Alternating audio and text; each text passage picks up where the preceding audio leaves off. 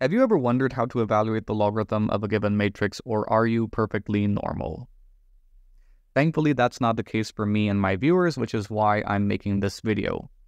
We're going to be exploring how to take the logarithm of a matrix field, and that sounds extremely cool, but how is this thing even defined? Well, it's defined in analogy to how we define the logarithm as an infinite series. Recall that the logarithm of 1 minus x can be expanded as the sum over the positive integers k of x to the k divided by k. So translating this into matrix form, we have the logarithm of 1 being replaced by its counterpart among the set of matrix fields, which is the identity matrix, minus the matrix M equal to the sum over k of m to the k divided by k. So whatever the infinite series on the right-hand side converges to is the logarithm of the matrix I minus m. Now let's take the given matrix and call it the matrix A. So we're looking for a matrix M such that I minus m equals A. This of course implies that m equals I minus A. So I in this case is the 2 by 2 identity matrix, that is 1, 0, 0, 1, minus the matrix A, which is given as 2, 3, 0, 1. So this sorts out to -1, -3, 0, 0. That's our matrix M.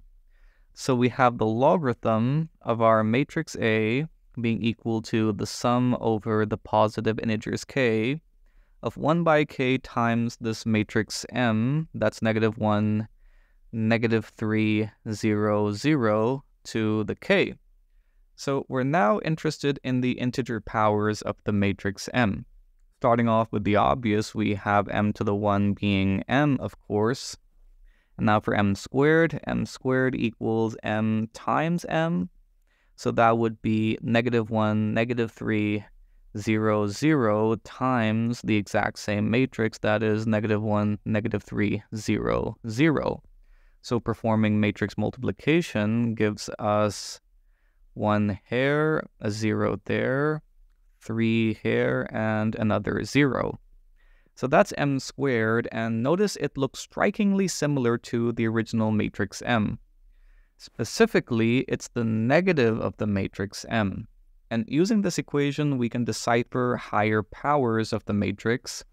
For example, m cubed would be m squared times m, and m squared is just -m, so we have -m times m, which is -m squared, which is again m. Similarly, m to the 4th power would be -m. So we conclude that m to some even number equals -m, and m to some odd number equals +m.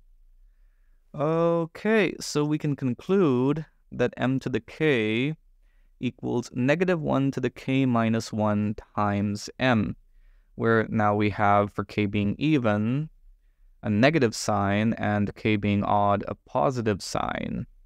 Now returning to the question of the logarithm of the matrix A, we have the sum over k of m to the k divided by k, right? So that sorts out to the sum over the positive integers k of -1 to the k minus 1 divided by k times m. And because the matrix M here is just a constant matrix independent of the index variable k, we can treat this as a case of multiplication of the matrix M by the scalar, that is the sum over k of -1 to the k minus 1 divided by k, which is of course the Dirichlet eta function evaluated at 1. Now to work out the value of eta 1, that is exactly what this infinite series converges to, we're going to make use of the series expansion for the logarithm again, but this time for log 1 plus x. So that sorts out to the sum over k of -1 to the k minus 1 times x to the k divided by k. And notice the only missing ingredient here is x equal to 1. That would give us exactly the series we need. So using this value of x, we have the sum over the positive integers k of -1 to the k minus 1 divided by k equal to the logarithm of 2.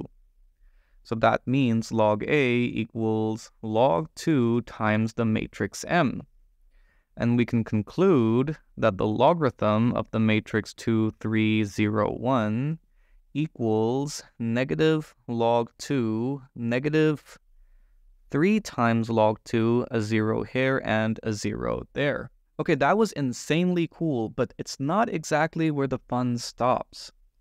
Recall I made a video integrating a matrix field where I made use of the matrix exponential function.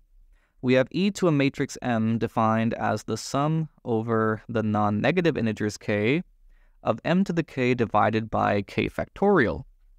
For example, we could use the matrix m that we used in this video that was -1, -3, 0, 0. And we do have m to the k equal to -1 to the k minus 1 times m, but for the infinite series, we have an additional term of k equal to 0.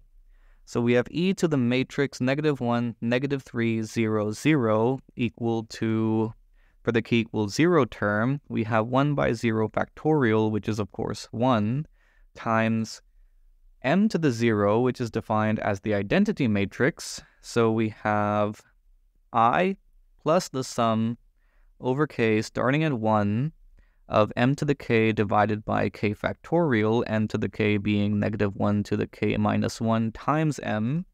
So now we have I plus the sum over k of -1 to the k minus 1 divided by k factorial, because m is, once again, just a constant matrix independent of the index variable k. And what exactly is this infinite series?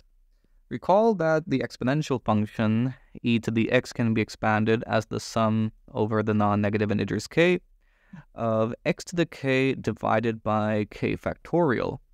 So if we let x equal to -1, we have e to the -1 equal to the sum over k of -1 to the k divided by k factorial.